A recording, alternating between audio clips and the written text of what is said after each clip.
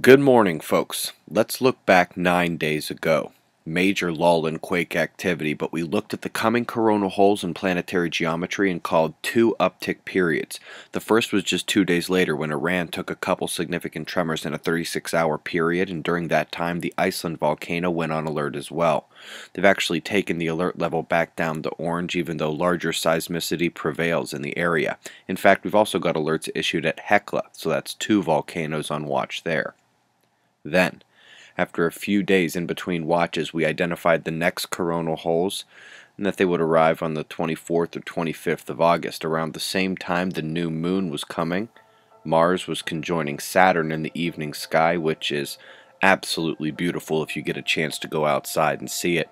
And also, kind of a double conjunction as Earth sits between opposing bodies of Neptune and Mercury, followed by the opposition of Neptune and the Sun. First, Chile went off 12 hours earlier than expected with a mid-6 range rumble. Then, yesterday, California started the enhanced watch period with a 6-pointer that caused fires, structural damage, and more than 100 injuries. Then later last night, a magnitude 7 earthquake struck what is thankfully a very low population area of Peru.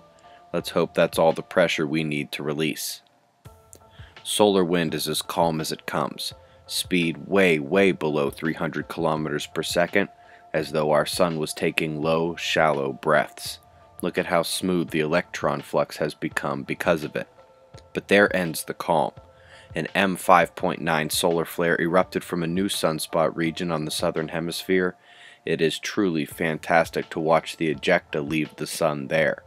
HelioViewer is lagging as of 5 a.m. Eastern Time, so we're using the SDO page and ISWA for the most part here. The Enlil spiral shows the CME will miss Earth by a good margin, which can also be seen on the SOHO-LASCO coronagraphs. Main ejecta heading well behind Earth's orbital position. If anything, one of the simultaneous eruptions would have a better chance of being geoeffective, but they were very small.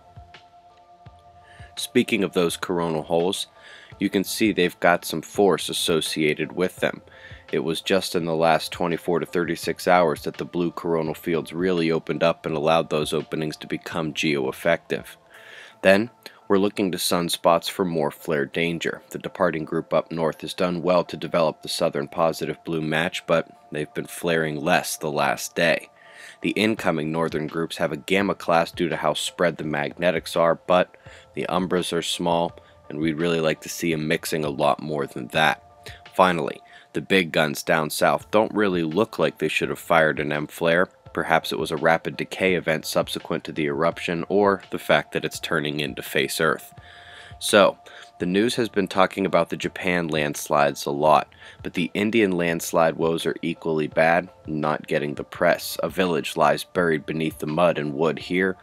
They are mostly finding bodies at this point. Survivors' chances are dwindling. This would be funny if it weren't so damn true. We should all remember how NOAA and NASA were caught altering climate data and how the mainstream media barely touched the topic. Now we're hearing that such funny business occurred within the Australian BOM as well. In government we trust, eh? Let's look at the tropical development. Cristobal has been named in the Atlantic, and the models now unanimously show a trek due north and a swing to the east thereafter. Meanwhile, the Pacific, we've still got storms, plural, with Major Hurricane Marie leading the way in terms of power. She won't make official landfall, but ask the Mexican coastlines and the shear zones if they can tell the difference. Meanwhile, another strong low is due north of that on the US-Canada border, just east of where I'll be crossing today.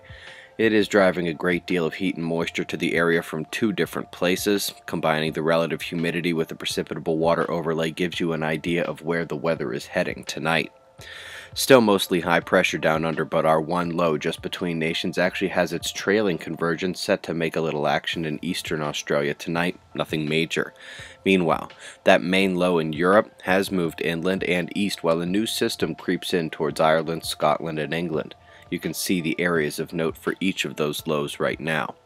As I mentioned, Mobile Observatory Project heads into Western Canada today. Be there about a week, and then we're coming to Seattle. Got the rest of the world's storm zones and shots of our star to close. It's 6:35 a.m. Eastern Time, 4:35 a.m. Mountain Time, and that's the news. Eyes open. No fear. Be safe, everyone.